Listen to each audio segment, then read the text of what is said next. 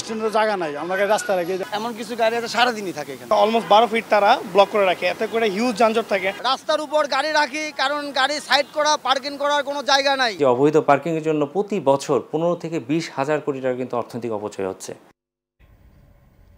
আন্তজেলা বাসের দাপট, পর্যাপ্ত পার্কিং অভাব সহ নানা অব্যবস্থাপনা নিয়েই চলছে রাজধানীর বাস টার্মিনাল। এ নিয়ে বিস্তারিত থাকছে এখন সকালে, আর পুরো আয়োজন জুড়ে আপনাদের সঙ্গে আছি আমি ইসরাত মুক্তি। স্বাস্থ্যকর এটা দেখার মানে খুবই সময় কম, খাবারের প্রয়োজনেই খেতে হয়। কিছু কিছু জায়গায় নিরাপদ থাকে, আবার কোনো কোনো জায়গায় থাকে না। নিশ্চিন্ত হওয়ার তো কোনো উপায় নাই, এখন কিনতে হবে, খাইতে হবে, এই জন্যই কেনা। ঘরে এটা আনলে পরে কতটুকু সেটা আসলে পরিশুদ্ধ হয় এটা আসলে আমাদের জানা নেই। প্রায় 73%, 4 জনের 3 জন মারা যাচ্ছে নন কমিউনিকেবল ডিজিজ দিয়ে। নিরাপদ খাদ্য সরবরাহের বাস্তবতা ও করণীয় নিয়েও এখন সকালে থাকছে প্রতিবেদন। তবে শুরুতেই যাব বাস টার্মিনাল প্রসঙ্গে। রাজধানীতে আন্তজেলা বাসের দাপট থাকে দিন রাতের সব সময়। 4টি বাস টার্মিনাল থাকলেও তাতে পর্যাপ্ত জায়গার অভাবে অধিকাংশ গাড়ির স্থান হয় সড়কে। সড়ক দখল করে ঘন্টার পর ঘন্টা দাঁড়িয়ে থাকার মাসুল গুনতে হয় রাজধানীবাসীকেই। বুয়েটের গবেষণা বলছে এ কারণে বছরে যানজটে 15 থেকে 20 হাজার কোটি টাকার ক্ষতি হচ্ছে। এছাড়া মানসিক ও শারীরিক স্বাস্থ্য ক্ষতির হিসেব করলে অঙ্কটা আরও বড় হবে। জাকির হাসানের ক্যামেরায় জানাবেন আরিফ হোসেন। অপেক্ষা নতুন টার্মিনালের জন্য। সকাল 6টায় টাঙ্গাইল থেকে ছেড়ে দুপুর 12টায় ঢাকা এসেছে এই গাড়িটি। মহাখালী বাস টার্মিনালের পার্কিংয়ের জায়গা হয়নি বলে ঘণ্টা 3 দাঁড়িয়ে আছে রাস্তায়। কখন ট্রিপ হবে সেটাও নিশ্চিত নয়। আমাদের গাড়িটা হলো 3 সিঙ্গেলের গাড়ি, 3 সিঙ্গেল ট্রিপের গাড়ি, কিন্তু আমাদের 3 সিঙ্গেল হয় না জ্যামের কারণে। আপ ডাউনই বেশি হয়। না, এখানে কোনো টাইম নেই। এই জ্যামের কারণে বাস স্ট্যান্ডে জ্যাম বাজে তো একটু, ঠিক আছে, ভিতরে গাড়ি বেশি। এ অবস্থা প্রতিদিনের। মহাখালী বাস টার্মিনালের ধারণ ক্ষমতার থেকে কয়েক গুণ বেশি গাড়ি আসে প্রতিদিন। যাত্রী নিয়ে স্টেশন ছেড়ে যাওয়ার আগে অধিকাংশ গাড়ি পার্কিংয়ের জন্য দখল করে রাস্তা। বাসের ব্যবসা টিকিয়ে রাখতে এছাড়া আর উপায় কি বাস চালকদের? স্ট্যান্ডের জায়গা নাই, আমরা রাস্তা রাখি, নাবিশ পর্যন্ত গাড়ি রাখি, 7 রাস্তা পর্যন্ত। সার্জেনায় ডিস্টার্ব করে, তারপরে মধ্যে তারাই থাকি, সার্জেনায় তারাই দেয় জায়গা 1-1.5 ঘন্টা, 2 ঘন্টা, 3 ঘন্টাও জায়গা, মানে গাড়ির চাপ বুঝে। মহাখালীর বাস চালকদের এমন পার্কিংয়ের ভোগান্তি চাপে রাজধানীবাসীর কাঁধে। ঘন্টার পর ঘন্টা যানজটে জবুথবু হয়ে পার হতে হয় মহাখালী। এই মহাখালী দূরপাল্লার বাসগুলো তারা রাস্তা, এখানে 30 ফিট রাস্তার মধ্যে তারা 2 পাটে তার গাড়ি পার্কিং করে রাখে। অলমোস্ট 12 ফিট তারা ব্লক করে রাখে, এতে করে হিউজ যানজট থাকে। অনেকের আসতেও দেরি হয়, বৃষ্টি বাদলের দিন আরও বেশি কষ্ট। মহাখালীর এই বাস স্ট্যান্ড থেকে প্রতিদিন 1.5 থেকে 2,000 বাস বাংলাদেশের বিভিন্ন স্থানে যায়। এক একটি বাস যদি বের হওয়ার জন্য 10 থেকে 15 সেকেন্ডের সময় নেয়, তাহলে একটু হিসাব করে দেখুন মহাখালীর এই রাস্তাটি কতক্ষণ বন্ধ থাকে। চলুন এবার আমরা জানব রাজধানীর অন্য একটি বাস স্ট্যান্ডের খবর। একই অবস্থা রাজধানীর গাবতলী বাস টার্মিনালের। মূল টার্মিনালের জায়গা সংকটে রাস্তা দখল করেই পার্কিং হয় অধিকাংশ আন্তঃজেলা বাস। কেন পার্কিং করতে হচ্ছে রাস্তায়, এমন প্রশ্নের খোলামেলা উত্তর গাড়ি চালকদের। রাস্তার উপর গাড়ি রাখি কারণ গাড়ি সাইড করা পার্কিং করার কোনো জায়গা নাই, এই জন্য আমাদের রাস্তার উপর গাড়ি রাখে ব্যবসা করতে হয়। তারপরেও পুলিশ প্রশাসন ট্রাফিকের অনেক তাপালিং, এই কেস, এই রেকার বাধায় আসলে তো রাস্তায় জায়গা নেই। কিছু গাড়ি আছে এখানে অনেকক্ষণ থাকে, ঘন্টা 2-1 ঘন্টা, 3 ঘন্টা, 4 ঘন্টা, এমন কিছু গাড়ি আছে সারাদিনই থাকে এখানে। হাঁটার কোনো ফুটপাথ নাই, হাঁটার ফুটপাথ যা আছে তা তো সরকার দখল করে রয়েছে গাড়ি দিয়া, হাঁটার রাস্তাটা কই? এদিকে পদ্মা সেতুর উদ্বোধন যোগাযোগের নতুন মাত্রা যোগ করেছে দক্ষিণ অঞ্চলের মানুষের জন্য। একের পর এক চালু হচ্ছে নতুন আন্তঃজেলা বাস। তবে সেই চাপ সামাল দিতে হিমশিম খাচ্ছে সায়দাবাদ ও ফুলবাড়িয়া বাস স্টপ। একদিকে মেয়র হানিফ ফ্লাইওভার হয়ে ঢাকা ছেড়ে যাওয়া বাসগুলো পড়ছে বিড়ম্বনায়, অন্যদিকে ফ্লাইওভার হয়ে নিচে নামার সময় পড়তে হচ্ছে যানজটে। অনেক সময় বাসে জ্যাম, আবার অনেক সময় ক্লিয়ার পাই। ঢাকার মধ্যে যানজট, কিন্তু এটা তো নিরসন করতে না পারলে আসলে পুরোটা সুফল পাওয়া যাচ্ছে না। চলে আসতেছে, এখানে দেরি লাগতেছে, তার মানে পুরোপুরি এইটাও এখন সরকারকে এদিকে নজর দিতে হবে এবং এটা বাস্তবায়ন করতে হবে। সামগ্রিকভাবে আমাদের যে গবেষণা আমরা দেখেছি, এই যে অবৈধ পার্কিং, এই পার্কিংয়ের জন্য প্রতি বছর 15 থেকে 20 হাজার কোটি টাকা কিন্তু অর্থনৈতিক অপচয় হচ্ছে। পাশাপাশি আসলে এই যে যানজটের বাইরেও অনেকে যেহেতু সড়কে দীর্ঘ সময় বসে থাকছে, এতে কিন্তু মানসিক এবং শারীরিক একটু ঝুঁকি পড়ছে। ফলে যে অর্থনৈতিক ক্ষতির যে পরিমাণটা আমি বলছি, আসলে এই পরিমাণটা আরও অনেক বেশি হবে। হিসেব অনুযায়ী রাজধানীর গাবতলীতে 22 একর, মহাখালীতে 9 একর এবং সায়দাবাদে 10 একর জমিতে গড়ে উঠেছে বাস টার্মিনাল, যা পর্যায়ক্রমে বাস ধারণ ক্ষমতা গাবতলীতে 400টি, মহাখালীতে 200টি ও সায়দাবাদে 200টি করে গাড়ি। সেখানে প্রতিদিনের ডেইলি প্যাসেঞ্জার হিসাব করা হয়েছে গাবতলীতে 40,000, মহাখালীতে 25,000 ও সায়দাবাদে 40,000। এই হিসেবের উপর ভর করে ঢাকার বাইরে 10টি স্থানের সম্ভাব্যতা যাচাই করে ঢাকা ট্রান্সপোর্টেশন কোঅর্ডিনেশন অথরিটি। সম্ভাব্যতা যাচাইয়ের 5টি জায়গায় বাস টার্মিনাল করার জন্য উপযোগী বলে মত দিয়েছেন বিশ্লেষকরা। স্থানগুলো হলো বাঘাইর, গ্রাম বাতুলিয়া, হেমায়েতপুর, কাঞ্চন সাউথ ও ভুলতা। বাস টার্মিনালগুলো করার আগে যোগাযোগের সমন্বিত পরিকল্পনা প্রয়োজন বলে মনে করেন যোগাযোগ বিশেষজ্ঞরা। বাহিরের যে বাসগুলো থেমে গেল আমার টার্মিনালে, তারপরে মানুষগুলো আসলে কিভাবে শহরের ভিতরে ঢুকছে, শহরের ভিতরে তার চলাচল কেমন হবে, এই বিষয়গুলো যদি আমি নিশ্চিত করতে পারি মাস ট্রান্সপোর্টেশনের মাধ্যমে, তখন সেটা একটা আমি বলবো সুষ্ঠু পরিকল্পনা বা সঠিক পরিকল্পনা। নগর পরিকল্পনাবিদদের পরামর্শ যোগাযোগ হাব তৈরি করার দিকে। অনেক সাকসেসফুল যে সকল শহরগুলো আছে তারা কিন্তু শহরের সেন্ট্রাল স্টেশন অর্থাৎ সিটি সেন্টারেও কিন্তু এই ধরনের বাস স্টেশন দিয়ে তারা এই সমস্যাকে সমাধান করেছে। ইউরোপিয়ান সিটিগুলো আপনি ধরেন, সেখানেও আপনি দেখবেন যে মাল্টি মোডাল ট্রান্সপোর্ট পলিসি যেটা আছে আমাদের, সেই মাল্টি মোডাল ট্রান্সপোর্টের একটা অ্যাপ্রোচ নিয়ে সেখানে সিটি সেন্টার স্টেশনগুলো করে, যেখানে বাস, ট্রেন, মেট্রো বা অন্যান্য মোড অফ ট্রান্সপোর্টের সাথে খুব সুন্দর করে একটা ইন্টারলিঙ্ক করা থাকে। রাজধানীবাসীদের যানজট থেকে মুক্তি দিতে নেওয়া হচ্ছে বিভিন্ন ধরনের পরিকল্পনা। বাস টার্মিনাল ঢাকার বাইরে নিয়ে গেলে সাধারণ মানুষ কিভাবে ঢাকার ভেতরে আসবে সে চিন্তা মাথায় রাখার পরামর্শ যোগাযোগ বিশেষজ্ঞদের। শুধু সড়ক নির্ভর না, যেহেতু আমাদের বাস চলবে সড়ক, কিন্তু সেখান থেকে যাত্রী নামার পরে উচ্চ ধারণ ক্ষমতা সম্পন্ন এবং উচ্চ গতি সম্পন্ন যে গণপরিবহন ব্যবস্থাপনা আছে, মেট্রো রেল, বাস র্যাপিড ট্রানজিট এবং বাস রুট ফ্র্যাঞ্চাইজি, এটার সাথে একটা সমন্বয় করতে হবে। এটা যদি বিক্ষিপ্তভাবে আবার টার্মিনালগুলি তৈরি করা হয়, আসলে আমি বলবো যে ফলাফল কিন্তু একটা বড় শূন্যই আমরা পাবো। দীর্ঘদিনের যানজটের অভিশাপ থেকে মুক্তি চায় রাজধানীবাসী। তবে যানজট থেকে মুক্তি দিতে নেওয়া পদক্ষেপ যাতে নতুন কোনো শঙ্কা তৈরি না করে কর্তৃপক্ষকে সে খেয়াল রাখার অনুরোধ সাধারণ মানুষের। আরিফ হোসেন, এখন, ঢাকা। অত্যাধুনিক সুযোগ সুবিধা সম্বলিত দেশের প্রথম ডিজিটাল বাস টার্মিনাল সিলেটের কদমতলী। দীর্ঘ 5 বছর কাজ শেষে এখন টার্মিনালে চলছে পরীক্ষামূলক কার্যক্রম। দেশসেরা এই নতুন টার্মিনালটিতে বিমানবন্দরের মতো যেমন রয়েছে আলাদা আলাদা নির্গমন ও বহির্গমন পথ, সেই সঙ্গে রয়েছে ওয়েটিং রুম, প্রাথমিক চিকিৎসার ব্যবস্থা সহ নানান সুযোগ সুবিধা। গোলজার আহমেদের প্রতিবেদন, ছবি তুলেছেন সেলিম মিয়া। নান্দনিক স্থাপত্যশৈলীতে নির্মিত সিলেটের কদমতলী বাস টার্মিনাল সরকার ও বিশ্বব্যাংকের অর্থায়নে municipal government service project MGSP প্রকল্পের আওতায় দেশের সর্বাধুনিক সুবিধাসহ এটি নির্মাণ করে সিলেট সিটি কর্পোরেশন। 8 একর জমিতে 65 কোটি টাকা ব্যয়ে নির্মিত টার্মিনালের কাজ ইতিমধ্যেই শেষ হয়েছে। যাত্রী ওঠানামার জন্য পৃথক টার্মিনাল ভবন, সুপরিসর পার্কিং ব্যবস্থা, পরিবহন সেবাদানকারীদের জন্য যাবতীয় সুবিধা সম্বলিত পৃথক ভবন ছাড়াও এখানে রয়েছে পর্যাপ্ত যাত্রী বিশ্রামাগার। এছাড়াও আধুনিক যাত্রী সেবা ও নিরাপত্তার ব্যবস্থাও নিশ্চিত করা হয়েছে এই বাস টার্মিনালে। যাবতীয় সুযোগ সুবিধা সহ এমন আধুনিক টার্মিনাল ব্যবহার করতে পারায় উচ্ছ্বসিত পরিবহন শ্রমিকরা।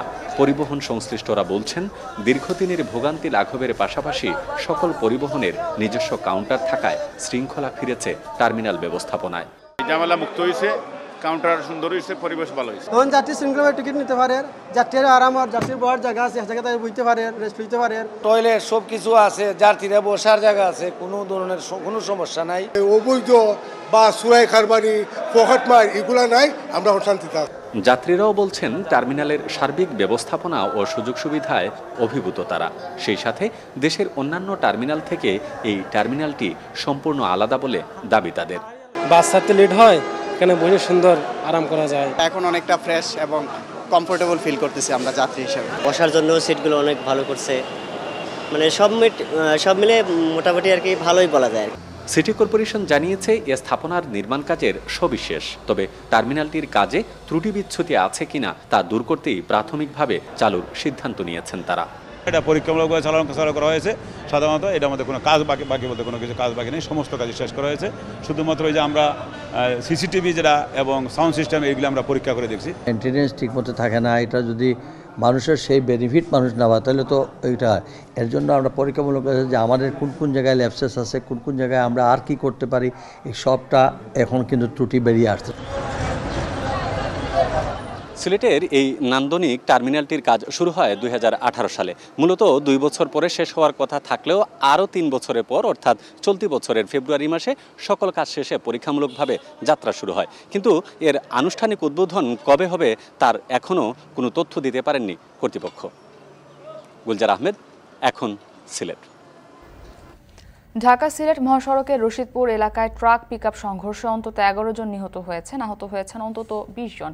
হতাহতদের বেশিরভাগই নির্মাণ শ্রমিক বলে জানিয়েছে ফায়ার সার্ভিস। এই মুহূর্তে সেখানে আছেন আমাদের সহকর্মী মাধব কর্মকার। বিস্তারিত জানতে যুক্ত হচ্ছে তার সঙ্গে। মাধব, জানাবেন যে এই সংঘর্ষের ঘটনাটা আসলে কিভাবে ঘটলো এবং সেই সঙ্গে হতাহতের সংখ্যা আরও বাড়ার শঙ্কা রয়েছে কিনা?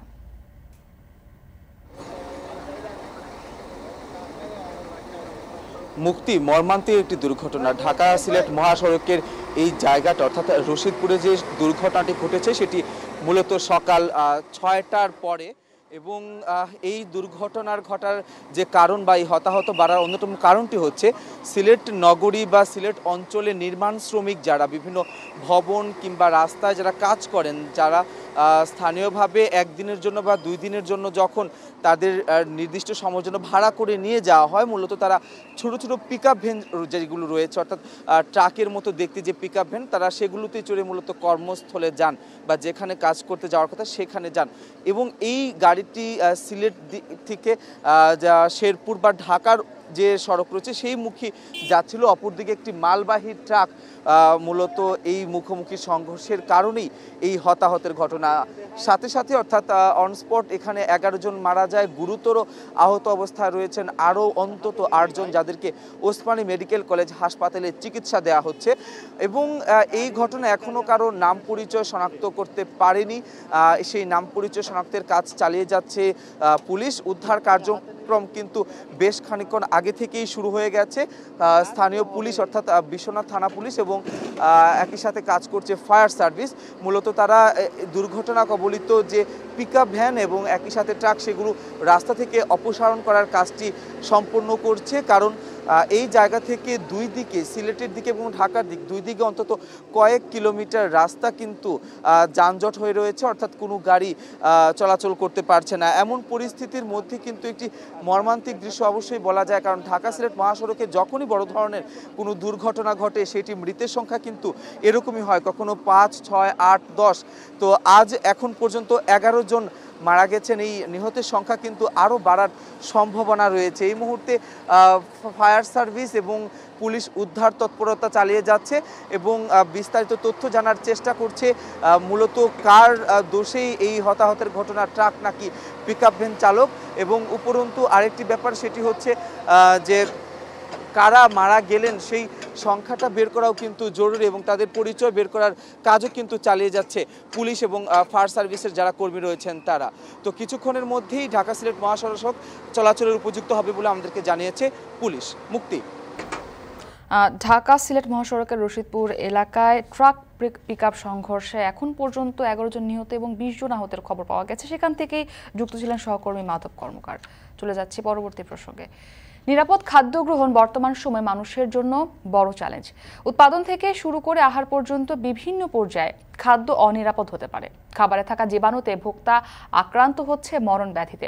তাই ভোক্তার কাছে বিশুদ্ধ খাবার পৌঁছে দিতে বিদ্যমান আইনে সংশোধনী আনতে যাচ্ছে নিরাপদ খাদ্য কর্তৃপক্ষ। একই সাথে খাদ্য শৃঙ্খলের সাথে জড়িত সবাইকে সচেতন হবার পরামর্শ। রকিবুল রাহাতের প্রতিবেদনে বিস্তারিত। কর্মজীবী মানুষের আনাগোনায় সবসময়ই ব্যস্ত রাজধানী ঢাকা। বেঁচে থাকতে যেহেতু খাবার আবশ্যক, তাই কাজের ফাঁকে ক্ষুধা নিবারণে অনেকেই আহার সারেন স্থানীয় হোটেল রেস্তোরাঁতে। ফার্মগেটের রফিকুল ইসলাম তেমনই একজন। সপ্তাহে 4-5 দিন দুপুরের খাবার খেতে এখানে আসলেও মান নিয়ে সংশয় কাটে না তার। স্বাস্থ্যকর এটা দেখার মানে খুবই সময় কম। আমরা তো খাবারের তাগিদে বা খাবারের প্রয়োজনেই খেতে হয়। তবে কি বাসাবাড়িতে তৈরি খাদ্যের বিশুদ্ধতা নিয়ে নিশ্চিত থাকেন মানুষ? উত্তর জানতে মিরপুরের বাসিন্দা হারুনুর রশিদের সঙ্গ নিল এখন টিভি। স্থানীয় এক কনফেকশনারি থেকে বেকারি পণ্য কিনলেন তিনি। বাসায় পৌঁছে বিকেলের নাস্তা হিসেবে বেছে নিলেন গ্রীষ্মের রসালো আমও। তবে কোনো খাবার নিয়েই পুরোপুরি স্বস্তি নেই তাদের। কথায় কথায় উঠে এলো খাদ্য নিয়ে দ্বিধাদ্বন্দ্ব। কাঁচা বাজারগুলো আমরা যেমন মাছ, সবজি, যেগুলো আমরা বাজার থেকে কিনে নিয়ে আসি, এটা আসলে আরেকটু ঝুঁকি। সেটা হচ্ছে যে ফরমালিন, এগুলো আগে থেকেই ফরমালিন, যেটা আমাদের দেখার মানে খোলা চোখে দেখার মতো কোনো উপায় নেই আমাদের। সেই ফরমালিনগুলো মিশ্রিত থাকে। আমরা সেই ঘরে এটা আনলে পরে কতটুকু সেটা আসলে পরিশুদ্ধ হয় এটা আসলে আমাদের জানা নেই। খাবারটা আসলে যেখান থেকে আসছে একেবারে মূলত গাছ থেকে যারা পাড়ছে জিনিসটা, ওখান থেকে ভেজাল মুক্ত হয়ে আসা উচিত। সরকারের অবশ্যই দৃষ্টি দেওয়া দরকার ওখানে। আর বাজারে যেখানে যারা বিক্রি করে তারাও তো ব্যবসায়ীরাও অনেকটা ভেজাল মিশিয়ে দেয় ওখান থেকে। প্রতিদিনের খাবার গ্রহণ নিয়ে সংশয় নগরবাসী, তা ঘরে তৈরি হোক কিংবা বাইরে, সবারই চাওয়া বিশুদ্ধ খাবার। চান খাদ্যের মাধ্যমে ক্ষতিকর জীবাণু যেন শরীরে ঢুকতে না পারে। তবে নিরাপদ খাদ্যের বিষয়টি নির্ভর করে খাদ্য শৃঙ্খলের উপরও। যে কোনো পণ্যের উৎপাদন থেকে শুরু করে ভোক্তার ঘরে পৌঁছানো অবধি পেরুতে হয় কয়েকটি ধাপ, যেখানে বিভিন্নভাবে ক্ষতিকর হতে পারে খাদ্য। যেমন উৎপাদন পর্যায়ে সবজিতে কীটনাশকের ব্যবহার করেন কৃষক, পণ্যের উৎপাদন বাড়াতে সার প্রয়োগ, ফল সতেজ রাখতে রাসায়নিক মেশানোর বিষয়গুলোতে মানবদেহের ক্ষতির দিক উঠে আসছে নানান গবেষণায়। তাই খাদ্য নিয়ে প্রতিনিয়ত উদ্বেগ বাড়ছে মানুষের। সরেজমিনে দেখা গেছে ফল কিনতে সবচেয়ে বেশি সন্দেহে ভোগেন ভোক্তারা। শারীরিক উন্নতির বদলে স্বাস্থ্যহানির চিন্তাও আছে তাদের। এছাড়া চাল সবজির মতো নিত্যপণ্যের বিষয়ে উদ্বিগ্নতা তো আছেই। ফল অথবা রং মিশ্রিত করা, কোনোটা কালারফুল, যেখানে খুবই চাকচিক্যময় দেখা যায় যেগুলো, কিন্তু এগুলো আলটিমেটলি আমরা যে স্বাস্থ্য পুষ্টি উন্নয়নের জন্য খাই, এটা আমাদের দেখা যায় যে আলটিমেটলি ক্ষতি করে আমাদের দেহের। এটা হয়তো চোখে পড়ে না, খাওয়ার পরে হয়তো বোঝা যায় অনেকগুলো কেমিক্যাল আছে বা এরকম। নিশ্চিন্ত হওয়ার তো কোনো উপায় নাই, এখন কিনতে হবে, খাইতে হবে, এই জন্যই কেনা। যদিও খুচরা ব্যবসায়ীদের দাবি প্রাণীদেহে ক্ষতি করে এমন উপাদান মেশান না তারা। যে অভিযোগটা করে সম্পূর্ণ ভুল, তার কারণ ওরা তো জানে না। বাদামতলি ঘাট আছে, বিভিন্ন জায়গাতে যে আসে ওই জাতীয় মিশানো হয় আর কি, আমরা কিভাবে মিশাবো? এদিকে স্কুল কলেজের সামনে মুখরোচক খাবারের দোকানে উপেক্ষিত হচ্ছে নিরাপদ খাদ্যের বলি। এক্ষেত্রে শিশু কিশোররাও উদাসীন। খাওয়াটা হচ্ছে কি অ্যাট্রাকশন, মনটা ইচ্ছা করে, অ্যাট্রাকশনটাই মেইন। এই গরমেতে হালকা একটু তৃপ্তির জন্য তো সবকিছুই মানুষ হয়ে যায়। কিছু কিছু জায়গায় নিরাপদ থাকে, আবার কোনো কোনো জায়গায় থাকে না। এখন হয়তোবা সেটা আমরা ভালো করে এভাবে বিবেচনা করে দেখি না।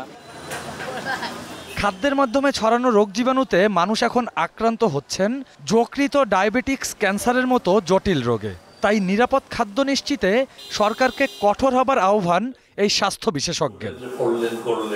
প্রায় 73%, 4 জনের 3 জন মারা যাচ্ছে নন কমিউনিকেবল ডিজিজ দিয়ে, মানে খাদ্য সংশ্লিষ্ট। সেটা ডায়াবেটিস আছে, সেটা হার্ট ডিজিজ আছে, অবেসিটি এবং ওভার নিউট্রিশনের ব্যাপার আছে, রেসপিরেটরি প্রবলেম আছে, অনেক কিছুই আছে। ক্যান্সার একটা বড় ব্যাপার, আরও আছে, রোড ট্রাফিক অ্যাক্সিডেন্ট আছে, ড্রাউনিং আছে, অনেক কিছু আছে। এই জায়গাগুলির সাথে আসলে নিরাপদ খাবারের একটা সম্পর্ক আছে। এই জায়গাটা আসলে খুব গুরুত্বের সাথে দেখতে হবে। জনগণের স্বাস্থ্য সুরক্ষায় 2013 সালে সরকার নিরাপদ খাদ্য আইন পাশ করে। এর 2 বছর পর খাদ্য মন্ত্রণালয়ের অধীনে গঠিত হয় বাংলাদেশ নিরাপদ খাদ্য কর্তৃপক্ষ। এই আইনকে সংশোধন করে আরো কঠিন শাস্তির ব্যবস্থার কথা জানালেন প্রতিষ্ঠান প্রধান। আইনে আমাদের সংস্কারের একটু চেষ্টা করছি, সেখানে আমরা শাটডাউন বা প্রতিষ্ঠান বন্ধ করে দেওয়ার বিষয়গুলো আমরা নিয়ে আসার চেষ্টা করছি। যে কোনো প্রতিষ্ঠান যদি এ ধরনের বড় গুরুতর অবহেলা থাকে, প্রয়োজনে তার ব্যবসায় বন্ধ করে দেব। এটা যেন অন্যদের জন্য এক্সাম্পল হয় এবং তারা যেন কোনোভাবেই জেনে শুনে লোকজনের জন্য অনিরাপদ খাদ্য তৈরি করতে না পারে, ব্যবসা করতে না পারে। একই সাথে নিরাপদ খাদ্য নিশ্চিতে উৎপাদক, সরবরাহকারী, ক্রেতা বিক্রেতা সব পক্ষকে সচেতন হবার আহ্বান তার। এটা আমাদের স্ট্রাকচারাল ব্যাপার, একটু সময় লাগবে। আমাদের চেষ্টাটা আছে যে সবগুলো তো আমরা পারবো না, এই জন্য কৃষি বিভাগ আছে, মৎস্য প্রাণী সম্পদ তারা আছেন, তাদেরকে সাথে নিয়েই আমরা কাজ করছি যেন একেবারে শুরুর থেকে শেষ পর্যন্ত আমরা নিরাপদ খাদ্যটা নিশ্চিত করতে পারি। ভোক্তাদের খাদ্য নিরাপত্তার কথা মাথায় রেখে নিরাপদ খাদ্য কর্তৃপক্ষ এবং আরও কয়েকটি সংস্থা কাজ করে যাচ্ছে। তারপরও কিছু অসাধু মানুষের জন্য খাদ্যে ভেজাল আসছে, খাদ্য হচ্ছে অনিরাপদ। জনগণের দাবি খাদ্য হবে নিরাপদ এবং তারা হবে সুস্বাস্থ্যের অধিকারী। এক্ষেত্রে আইনের প্রয়োগ সহ অন্যান্য আইনও বাস্তবায়ন করতে হবে দ্রুত। রকিবুল রাহাত, এখন, ঢাকা। রাস্তাঘাটে ফেলে দেওয়া কাগজের বর্জ্য থেকে তৈরি হচ্ছে নতুন কাগজ। নিউজ প্রিন্টের পাশাপাশি বানানো হচ্ছে প্যাকেট তৈরির অন্যান্য উপকরণও। বগুড়ায় ফেলনা কাগজের উপর ভর করে গড়ে উঠেছে অনেকগুলো মিল কারখানা, যেখানে উৎপাদন হচ্ছে হাজার কোটি টাকার পণ্য। তবে এই শিল্প রক্ষায় নীতিমালার দাবি তুলেছেন উদ্যোক্তারা। সাইফুল সাগরের ক্যামেরায় জানাবেন হেদায়েতুল ইসলাম বাবু। টনকে টন কাগজ উৎপাদন হচ্ছে কলের চাকায়। মরুকীকরণ শিল্পে ব্যবহারযোগ্য মিডিয়াম সাথে ঝকঝকে নিউজ প্রিন্ট কাগজ উৎপাদন করছে বগুড়ার Azad pulp and paper mills. এখানকার কাঁচামাল আসে বর্জ্য থেকে। ডাস্টবিন কিংবা রাস্তাঘাটে ফেলে দেয়া কাগজ কলের চাকায় পিষ্ট হয়ে বিভিন্ন প্রক্রিয়ায় মিডিয়ামের পাশাপাশি তৈরি হচ্ছে ঝকঝকে নিউজ প্রিন্ট কাগজ। উৎপাদিত এসব কাগজ চলে যায় দেশের বিভিন্ন জেলায়। বাংলাদেশের 64 জেলাতে আমরা বিক্রয় করে থাকি এবং আমরা নিজেরা পণ্য পরিবহন করে থাকি। নিজের উৎপাদন আমাকে ট্রাক আছে, ট্রাকগুলো দিয়ে আমরা দিয়ে থাকি সাধারণত। পাল্প থেকে স্টকে যায়, স্টক থেকে তারপর হচ্ছে মেশিনে যায়, মেশিন থেকে তারপর যাচ্ছে হচ্ছে আমাদের মূল রাইটিং, এখান থেকে রাইটিং পেপার তৈরি হয়ে যাচ্ছে। এখানে প্রতিদিন 20 টন, মাসে 600 আর বছরে উৎপাদন হচ্ছে 7200 টন নিউজ প্রিন্ট কাগজ। মরুকীকরণ শিল্পে ব্যবহারযোগ্য সমপরিমাণ মিডিয়ামও তৈরি হচ্ছে এই পেপার মিলে। বগুড়ায় গড়ে ওঠা 6টি পেপার মিল থেকে নিউজ প্রিন্ট, মিডিয়াম ও বোর্ড পেপার মিলে বছরে উৎপাদন হচ্ছে 600 কোটি টাকারও বেশি পণ্য। আর এ শিল্পের উপর ভর করে কর্মসংস্থান হয়েছে অন্তত 10,000 নারী পুরুষের। বিভিন্ন থানায় যে ছোট ছোট দোকানগুলো আছে, যারা গ্রাম থেকে সংগ্রহ করে, বিভিন্ন দোকান থেকে সংগ্রহ করে এই মালগুলো, সেগুলো আবার আমার গাড়ি দিয়ে আমি আবার তাদের কাছ থেকে নিয়ে আসি এখানে প্রসেসিং করে, বান্ডিল করে, প্রসেসিং করে সেটা আমি মিলে দিই। প্রথম দিকে যখন আমরা এখানে আমরা ফ্যাক্টরিটা চালু করছি তখন দেখছি অনেকেই কাজ করতে আসছে, তার পায়ে হেঁটে আসছে, অনেকে সাইকেল নিয়ে আসছে। এখন 5-7 বছরের মধ্যে এমন চেঞ্জ হয়ে গেছে যে তারা বড় সাইকেলে সবাই ফ্যাক্টরিতে ঢোকে। সেই হিসাবে বলা যায় যে একটা কলকারখানা বা ইন্ডাস্ট্রি দেশের জন্য ভালো। বগুড়ায় গড়ে ওঠা 6টি কাগজ কারখানার মধ্যে 2টি গ্যাসে আর 4টির জ্বালানি কয়লা আর তুষ।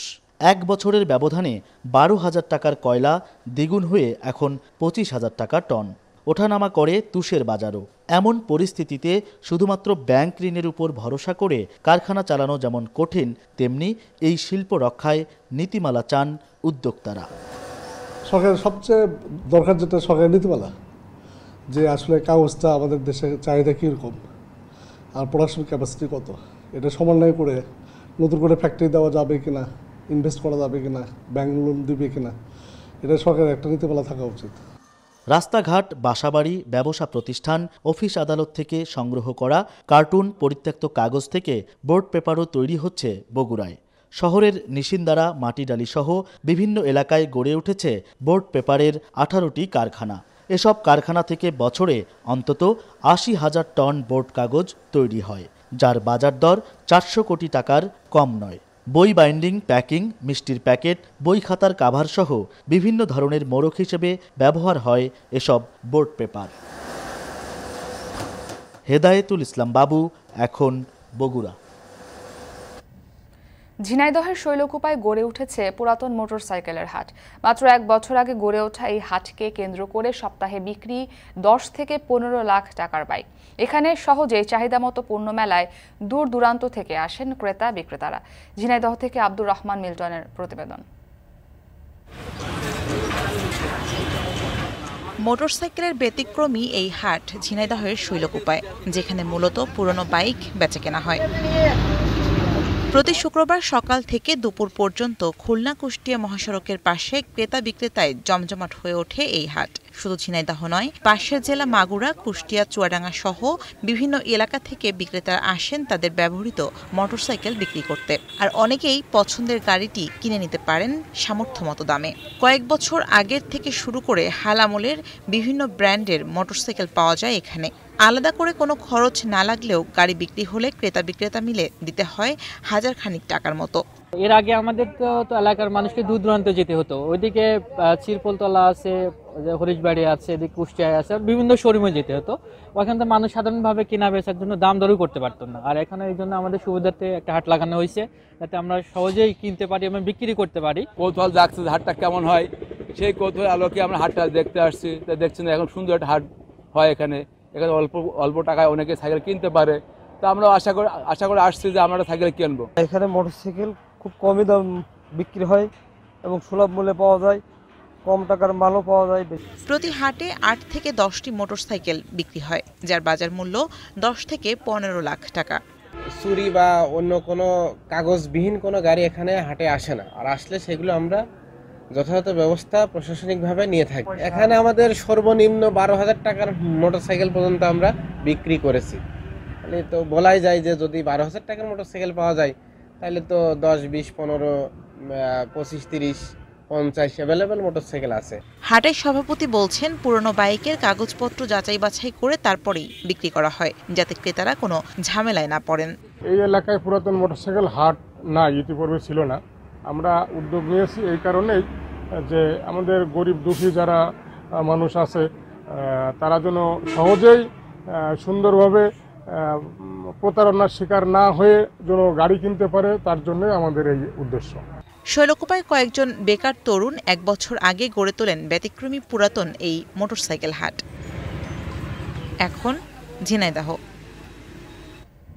এখন সকালে নিচ্ছি ছোট্ট একটি বিরতি, ফিরছি একটু পর, সাথেই থাকুন।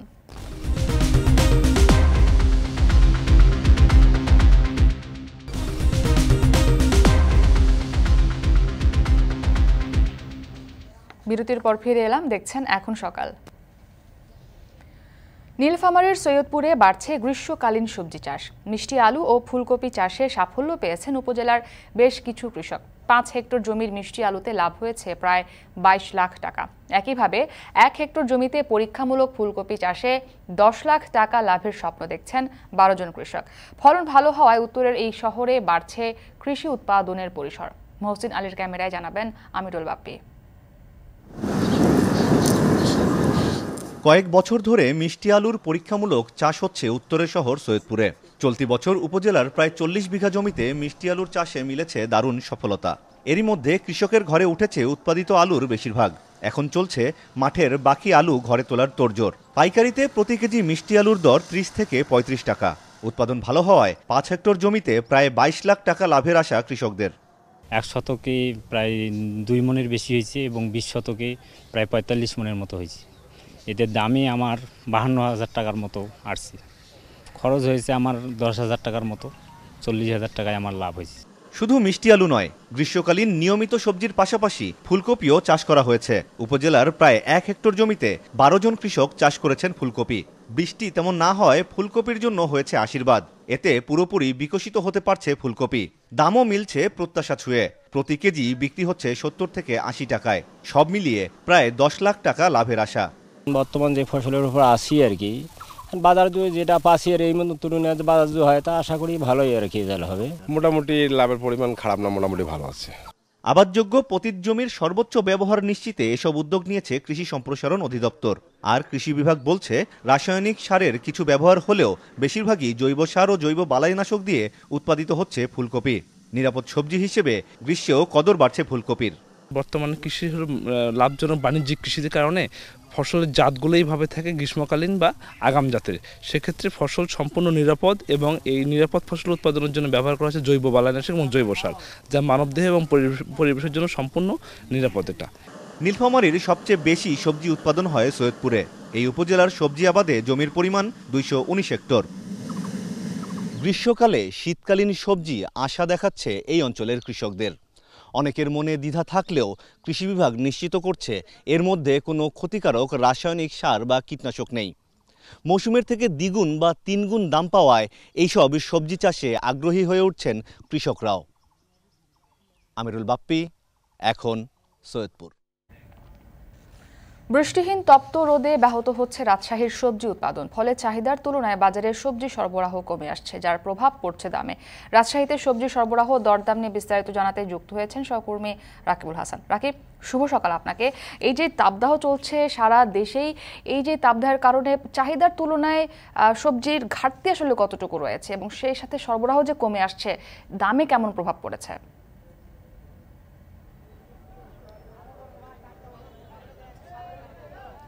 মুক্তি, আসলে আজকের সকালটা খুবই শুভ রাজশাহীর এই মাস্টারপাড়া কাঁচা বাজারের যারা ব্যবসায়ী আছেন এবং একই সাথে যারা ক্রেতা আছেন তাদের জন্য। কেননা আসলে গেল 3 দিনের ব্যবধানে রাজশাহীতে কিন্তু যে পরিমাণ আসলে সবজির সরবরাহের সংকট ছিল সেটি আজকের বাজারে কেটে উঠেছে খানিকটা। আমরা আজকে দেখছি যে আসলে প্রত্যেকটি শাকসবজির কিন্তু সরবরাহ বেশ ভালো রয়েছে এবং এই যে তীব্র খরতাপে বেশ কিছুদিন ধরে যে খরতাপ চলছে রাজশাহীর ওপর দিয়ে, সেটির ফলে যে সবজি বাজারে যে ক্ষতিটি হয়েছিল এবং গেল কয়েকদিনে আমরা দেখছিলাম যে বাজারে আমের যে সরবরাহ সেটির প্রভাব সবচেয়ে বেশি সবজির তুলনায়। তো সেক্ষেত্রে আজকে কিন্তু সেটা কাটিয়ে উঠেছে এবং আজকে কিন্তু বাজারে সবজির সরবরাহ বেড়েছে এবং সব রকমের সবজি কিন্তু আমরা এখানে লক্ষ্য করছি। এর ফলে যেটি হচ্ছে যে দাম আসলে কমে এসেছে, পাইকারি বাজারেও দাম কমেছে এবং একই সাথে খুচরা বাজারেও আমরা লক্ষ্য করছি দাম অনেক কম। সেক্ষেত্রে আমরা যেই জিনিসটি আসলে দেখতে পাচ্ছি যে গেল 3 দিন আগেও কিন্তু করলা যেখানে 60 টাকা দরে বিক্রি হচ্ছে, আজকের বাজারে কিন্তু আমরা সেটি 30 টাকা কেজি দরে বিক্রি দেখছি। ভিন্ডি বিক্রি হচ্ছে 3 দিন আগে 25 টাকা কেজি, আজকে 14 টাকা কেজি।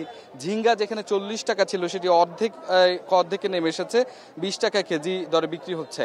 এবং পটল যেটি 26 থেকে 28 টাকা দরে আমরা গেল 3 দিন আগেও বাজারে লক্ষ্য করেছি, আজকে কিন্তু সেটি 16 টাকা দরে পাওয়া যাচ্ছে। এর কারণ হিসেবে আসলে বলছে যে সবজির যে সরবরাহ সেটি কিন্তু বেড়েছে এবং একই সাথে রাজশাহীর এই যে মাস্টারপাড়া কাঁচা বাজার, এর পাশেই কিন্তু পদ্মার মাঝারদিয়া চর, খানপুর চর, সেই সমস্ত চর থেকে কিন্তু সবজির সরবরাহটা আজকে অনেক বেশি এসেছে। অর্থাৎ গতকাল সন্ধ্যায় কিন্তু নৌকায় করে অনেক সবজি এসেছে, যার মধ্যে পটল, ডাঁটা শাক, কলমি শাক, বেগুন, লাউ, কাঁচামরিচ এই সমস্ত কিছু এসেছে, যার কারণে কিন্তু আসলে দামটি কমেছে।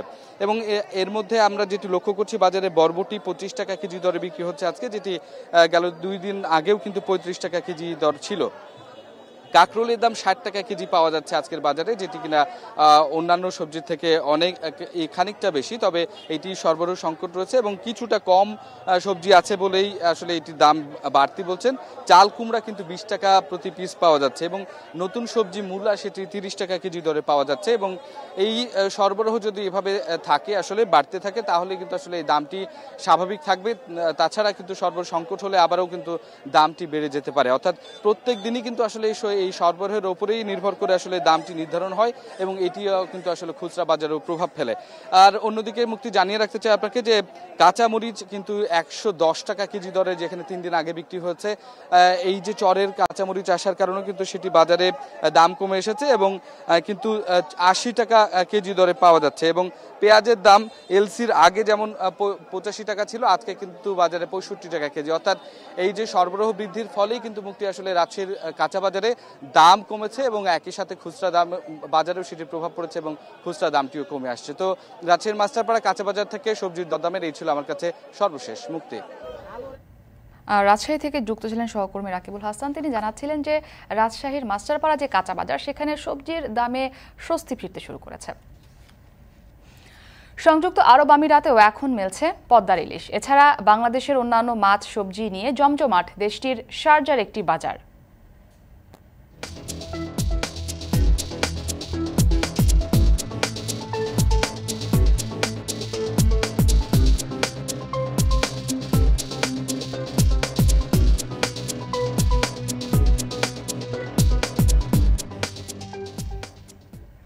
এ নিয়ে প্রতিবেদন থাকছে এখন সকালের পরের অংশে, আর সেই সাথে সময় হলো আরও একটি ছোট্ট বিরতি। ফিরছি একটু পর, সাথেই থাকুন।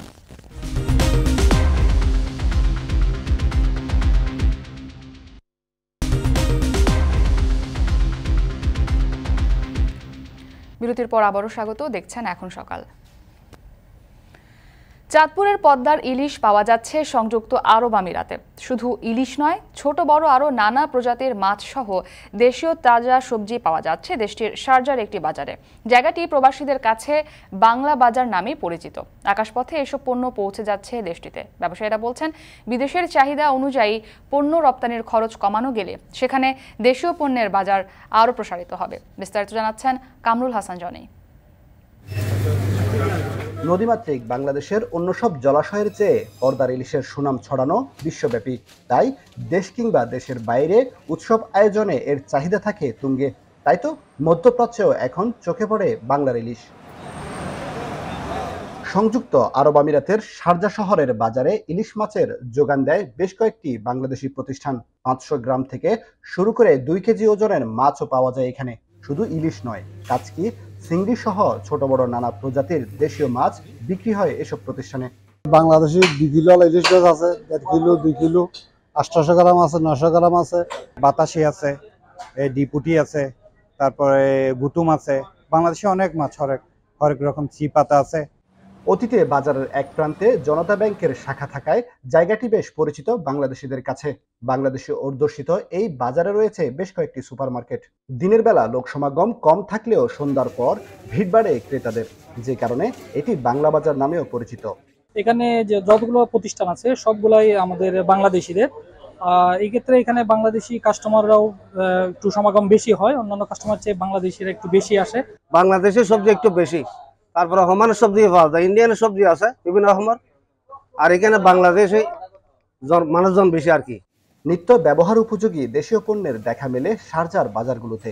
দেশীয় সবজি, শুটকি, মশলা, মুড়ি, আচার সহ পাওয়া যায় বেশ কিছু প্যাকেটজাত পণ্য।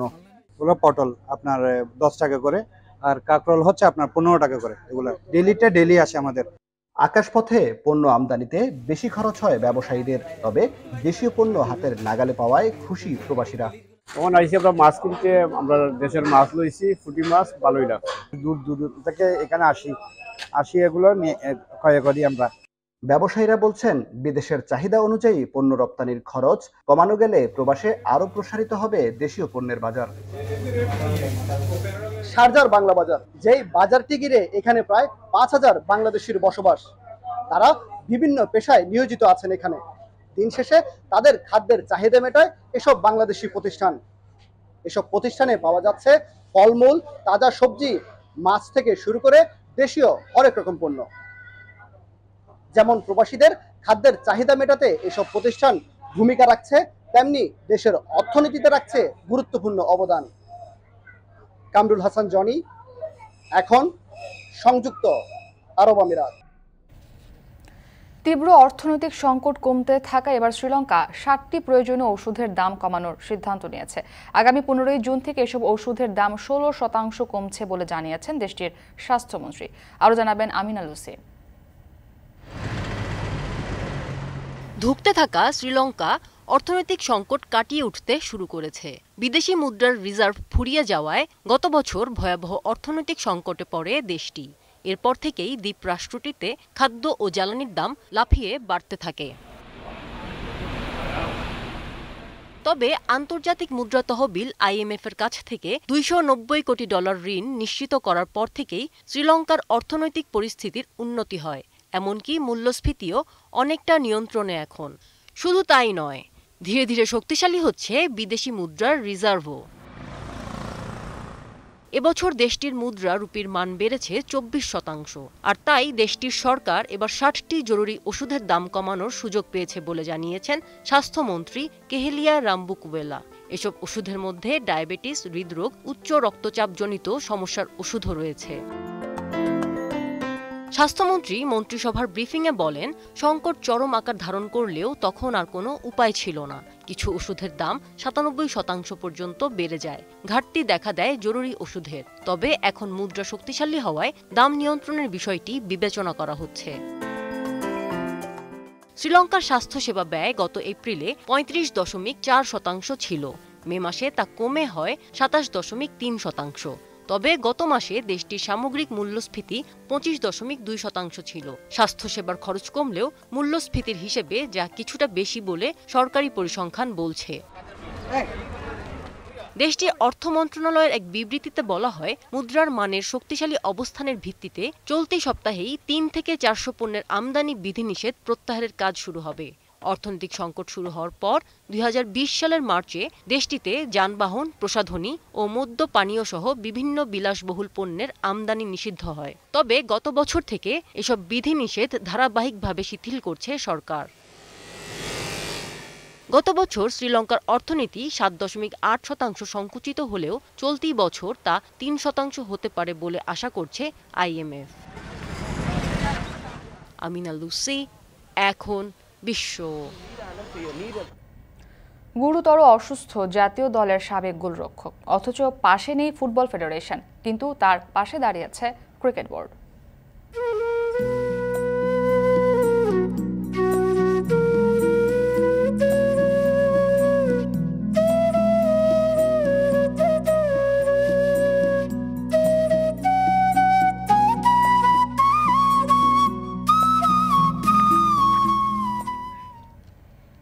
এ নিয়ে প্রতিবেদন থাকছে এখন সকালের পরের অংশে। আর নিচ্ছি আরেকটি ছোট্ট বিরতি, ফিরছি একটু পর, সাথেই থাকুন।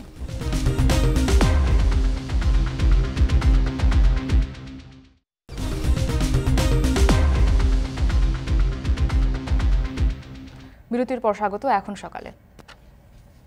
খেলার প্রসঙ্গ, ফুটবল ফেডারেশন পাশে না থাকলেও সাবেক ফুটবলার মোহাম্মদ মহসিনের পাশে দাঁড়িয়েছে বাংলাদেশ ক্রিকেট বোর্ড। গুরুতর অসুস্থ এই ফুটবলারকে চিকিৎসার জন্য আর্থিক প্রণোদনা সহ জমি উদ্ধারে আইনি সহায়তা দিবে বিসিবি। মহসিনের ভাই পিন্টু জানিয়েছেন, তার দীর্ঘমেয়াদী চিকিৎসার জন্য প্রয়োজন প্রায় 20 লাখ টাকা। আরও জানাবেন SK শাওন।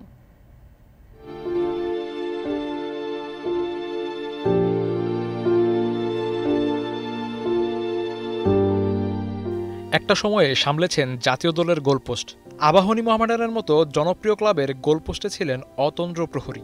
ফুটবলের গোলপোস্টে দাপুটে সময় পার করলেও জীবনের গোলপোস্টে এখন অসহায় গ্রেট ফুটবলার মোহাম্মদ মহসিন। বর্তমানে অসুস্থতায় ভুগছেন সাবেক এই ফুটবলার। 80-র দশকে আবাহনী মোহামেডান ম্যাচে কিংবদন্তি ফুটবলার কাজী সালাউদ্দিনের পেনাল্টি আটকে লাইমলাইটে আসা মহসিনের স্মৃতিশক্তি যে দিন দিন লোপ পাচ্ছে তা কথাতেই স্পষ্ট। জাতীয় দলের কোনো স্মৃতি মনে পড়ে? জাতীয় দলের স্মৃতি, আমি এখন ছিলাম আবাহনী মোহামেডান মুক্তির অধীনে। যাক, ভাইরা আসছে, খুব ভালো লাগছে। আমরা চাইলে মহসিন নিজেই তার সোনালী সময়ের ছবিগুলো আমাদের দেখাতে তার ঘরে নিয়ে যান। অসুস্থতায় অনেক কিছু ভুলে গেলেও তার স্মৃতিতে অম্লান আবাহনী মোহামেডান। 1978 সালে দ্বিতীয় বিভাগ ফুটবল দিয়ে পেশাদার ক্যারিয়ার শুরু হলেও পরবর্তীতে গায়ে জড়িয়েছেন আবাহনী মোহামেডান ও মুক্তিযোদ্ধা সংসদ ক্রীড়াচক্রের মতো জনপ্রিয় ক্লাবের জার্সি। শুধু ক্লাব নয়, জাতীয় দলের হয়েও ছিলেন চীনের প্রাচীর, যে কারণে বাংলাদেশ দলের জন্য হয়ে ওঠেন ভরসার দেয়াল। তাই তো তার ঝুলি অর্জনে হয়েছে সমৃদ্ধ। জাতীয় ক্রীড়া পুরস্কার সহ অসংখ্য পদক জয় করেছেন সাবেক এই গোলরক্ষক। আচ্ছা, এটা আবাহনীর 1995 সালে ফুটবল থেকে অবসরে যাওয়ার পর পাড়ি জমান সুদূর কানাডায়। লম্বা সময় সেখানে কাটানোর পর বিবাহ বিচ্ছেদ হলে 2014 সালে দেশে ফেরেন। জানা গেছে দেশে ফেরার পর তিনি সুস্থই ছিলেন, নিয়মিত বাইরে হাঁটতেও বের হতেন। তবে গত কয়েক মাস ধরে রোগাক্রান্ত 80-র দশকের তারকা ফুটবলার, ফলে সারাদিন বাসায় থেকেই সময় পার করতে হয় তাকে। আর মহসিনকে দেখভাল করেন তারই একমাত্র ছোট ভাই। ওই একটু আগে কি করলো এখনই ভুলে যায়। আর যে কোনো অবস্থায় কি পড়া আছে না পড়া আছে বাইরে চলে যায়, দরজা খোলা পেলে বাইরে চলে। মানসিক সমস্যা যায়, মানে যে মেন্টাল যাকে বলে, পারিবারিক কলহ, এটা থেকে তারপর জীবনের যা অর্জিত টাকা পয়সা যা জীবনে আয় করছে, সে সাভারের জায়গার পিছিয়ে নিয়ে গেছে এবং কানাডা যা আয় করছে ওই বোর কাছে রয়ে গেছে। ফুটবল খেলে উপার্জিত টাকায় সাভারের জমি কিনেছিলেন মহসিন, কিন্তু শেষ সম্বল জমিটুকু এখন অন্যদের দখলে, যার কারণে তার চিকিৎসার ব্যয়ভার বহন করতে হিমশিম খাচ্ছে তার পরিবার। এমন পরিস্থিতিতে ফুটবল ফেডারেশনের কাছে সহায়তা চেয়েছিল মহসিনের পরিবার, কিন্তু তার পরিবারের ডাকে কর্ণপাত করেনি কাজী সালাউদ্দিনের ফুটবল ফেডারেশন।